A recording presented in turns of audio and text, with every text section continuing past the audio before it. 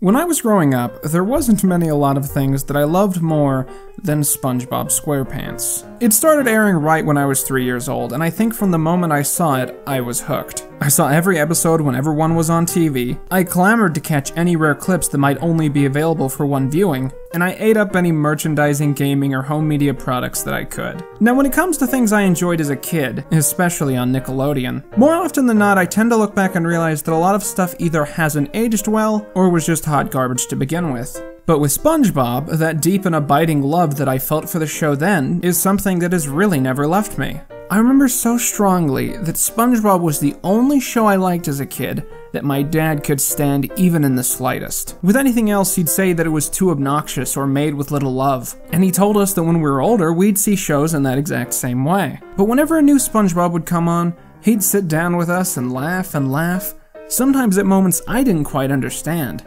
And then we just talk about how great it had been. I can't put into words how special those evenings were. Knowing that even as the gap between me and the adults around me seemed massive, we're all just people. People willing to sit down and laugh at a show about a talking sponge. I truly think that Spongebob Squarepants might be one of the most perfect animated series of all time, because it's constructed to appeal to almost everyone. You don't have to be a kid, and you don't have to be an adult. It's smart, but not condescending. It's funny, but not annoying. It's visually interesting, it has good storylines, it gets you hooked in its universe, but its loose flow lets you view it in a casual, non-strict way. It's often been asked, who is SpongeBob actually supposed to be? Sometimes he feels like an adult, running to work and having drama with his colleagues. Other times he seems more like a child, going to what appears to be elementary school and failing to understand the basic principles of life around him. Well, I've always liked to view SpongeBob as adulthood through the eyes of a child. SpongeBob has responsibilities, he has adult friends, he has stresses and problems that he goes through, but he approaches it with a certain innocent attitude.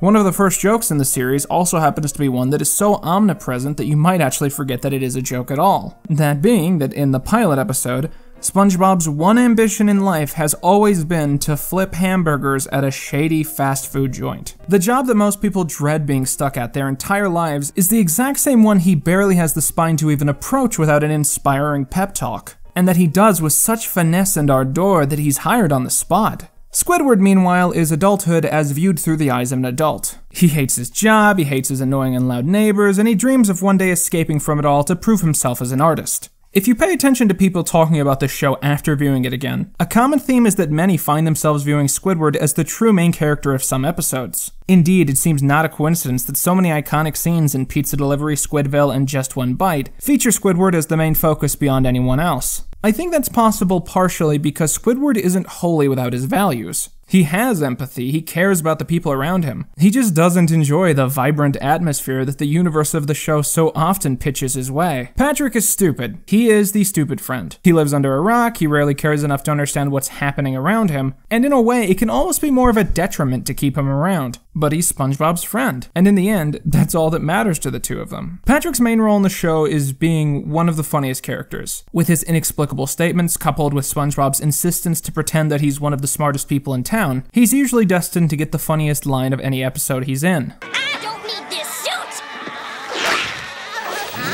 Sandy's a girl? There is a huge cast in Spongebob Squarepants. So large that it's hard to casually list off and rightfully analyze them all at once. There's Sandy, SpongeBob's overzealous friend who moves to Bikini Bottom from Texas. Mr. Krabs, SpongeBob's greedy boss and the owner of the Krusty Krab. Plankton, Krabs' arch nemesis who wants to steal his secret patty recipe and always fails. Mrs. Puff, SpongeBob's driving instructor who always gets into peril because of his terrible skills behind the wheel. And of course, Fred. Fred is always hurting his leg. Thought you could sneak up on me at work, did ya? SpongeBob Squarepants is primarily driven by the comedy of these characters. Because of this, the show is often known for episodes which are widely divergent in structure, theming, and purpose. For instance, many stories tend to have very easily understandable moral lessons that the audience is supposed to take away. Be yourself, use your imagination, don't facilitate the normalization of racist culture through the use of lowbrow comedy. You know, the classics! But then other episodes, like Hooky and I Had an Accident, openly mock the idea that the episode should be expected to carry some sort of lesson for their audience. Many episodes are structured through SpongeBob and see him experiencing something in his life. For instance, Rock Bottom is all about SpongeBob getting stranded in the middle of nowhere by himself and trying to survive in this alien environment long enough to get home. The entire episode feels like it's based on a real experience that someone on the staff had, and is just an exaggerated representation of what it's like to be in that situation. Meanwhile, episodes like Arg and Club SpongeBob are farcical run-on narratives based around following board game treasure maps and forming cults while stranded in the middle of the jungle. Sometimes SpongeBob is our hero, the main character, and sometimes he himself becomes the nuisance, leading someone else to become the straight man. The only constant between story to story is that something happens in each episode, and the characters manage to make that circumstance extremely entertaining. The show thus becomes most known for its elaborate tango with the unpredictable, the illogical, and the out of place. Some of the most memorable episodes break rank by not even sticking to the most basic of status quo. For instance, the Algae's Always Greener sees Plankton creating a world where he has taken the place of Mr. Krabs, running the massively successful Krusty Krab. This leads to the ultimate twist in the episode, that Krabs has taken Plankton's spot in the adventure, becoming a naked vigilante trying to steal the Krabby Patty secret formula.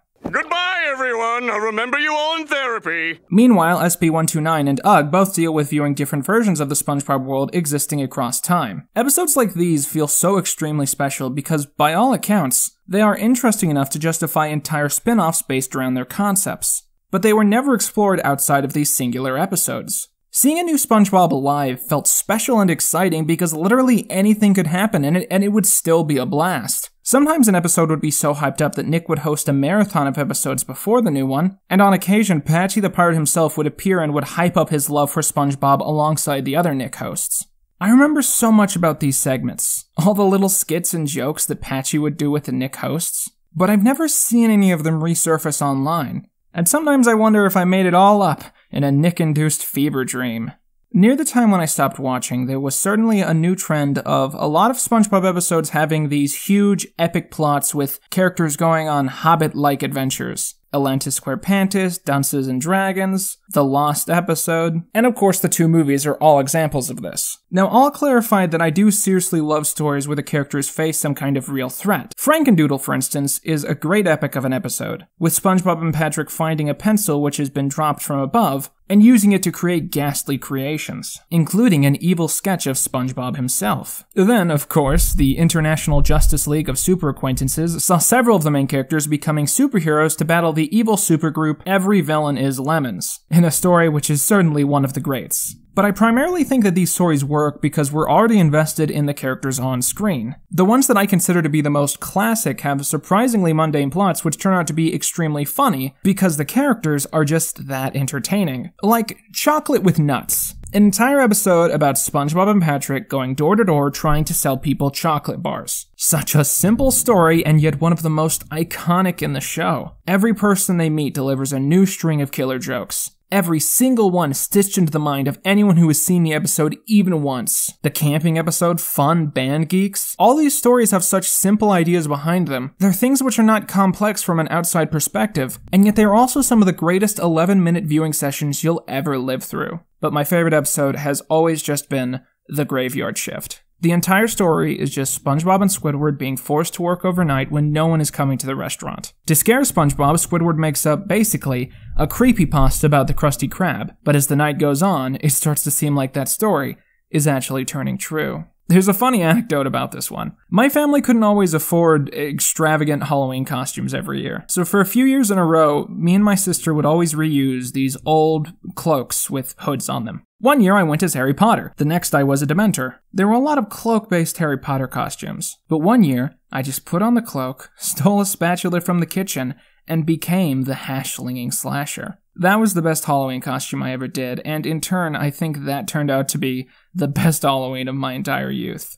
When I recently heard about the passing of Stephen Hillenburg, I felt a hole in my heart rip open and tear into a million pieces. I recall so vividly sitting up as late as I could on a SpongeBob-obsessed fever, soaking in all the behind-the-scenes features that came on the DVDs. Hearing Stephen talk about the history of the show, how he had taught marine biology after graduating college, and how he had created the comic that would become SpongeBob to teach kids about ocean life. It was just so mesmerizing that this world, all of these characters, and these entertaining stories had originated from this one man. I mean, I had a lot of rough days growing up, And Spongebob was one of my main releases from that. It helped me cope with a lot of terrible times, and that's all thanks to one man who chose to create something special like this. I know that saying SpongeBob is good is a lot like saying grass is green or the sky is blue, but I just wanted to do a quick little video where I talked about how much this meant to me and why it works so well. I hope we can use this as a chance to remember the great good that this man brought into the world, and additionally, the legacy that will live on because of what he made.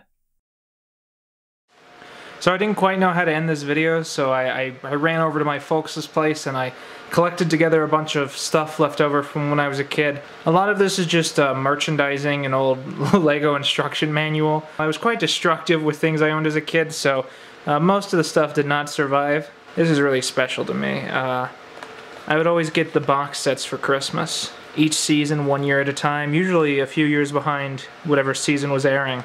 And every box set would come with a little letter, sort of on the outside of the box, that was very easy to lose. Now most of these were written in character by Patchy the Pirate, but the very first one is actually written by Stephen Hillenburg. I always thought these letters were really special, you know. It added a real personal touch to the DVDs, and it made it feel a bit more like a collector's thing. And I don't know, when I found this the other day, it was a very bittersweet moment, you know. But the real reason that I wanted to do this was because of this. Now this, right here, this is a SpongeBob coloring book. Now this was a great thing to buy as a kid because what it did was it recapped some of the funniest moments across the entire show. Right there, you could have all your favorite episodes right in front of you and some of the best jokes. But I saw it for a different purpose. I realized that because these were all coloring book retellings of famous stories, that I myself could create my own SpongeBob episodes, insert them into the pages, and add my own stories to the mythology. And that's what we're going to look at today. My very own SpongeBob fanfiction. So this is a Spongebob Squarepants story, and it is called Spongebob Meets the Transformers. Part 1 is a multi-part arc right here. You guys need to prepare yourselves for what might be some of the most lucrative storytelling that any 5-year-old has ever come up with. Prepare to have your view of this universe, this world, completely reshapen in front of your eyes. Here we got SpongeBob. He's pointing at these cars, and he says, "Look, Patrice, the On-Two-Bots." And then Patrick's like, "And a new member. Is the latest member of the On-Two-Bots, that epic action-fighting team." I just want to add, this is an incredibly accurate illustration of what this toy looks like. So this is the only part of the story where the Autobots are involved. I don't know why this was left in. Now this is a giant robot, like city-sized giant robot, and it lands on Bikini Bottom, and someone says, "No, the robot has landed on Squidward's home, and Squidward's home is destroyed." He's not even in the story, but now he doesn't have a home. Now, I think at this point they're Power Rangers, because it seems to me they've both morphed, and this is Red Sponge, and this is Hi Ready Ready. And their morphers form a big Megazord.